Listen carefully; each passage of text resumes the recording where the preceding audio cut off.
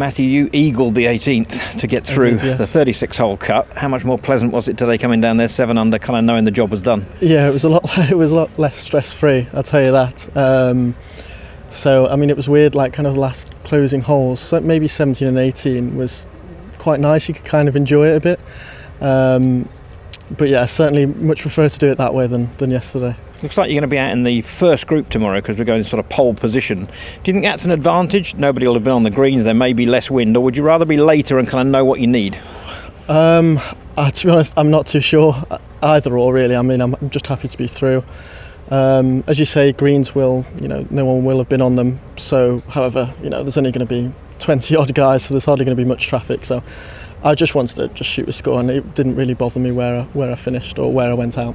Obviously, with 16 plus guys starting tied for the lead, someone's going to go really low. How do you attack it tactically? Try and get off to a good start, I feel. I think if you're kind of struggling through 9, you're going to make it fairly tough for yourself. So I'm going to just concentrate on trying to start well. If it doesn't happen, it doesn't happen. But I think start from there and then just see where it goes. Great playing today. Good luck tomorrow. Thanks very much, Tim. Cheers. Thanks, guys.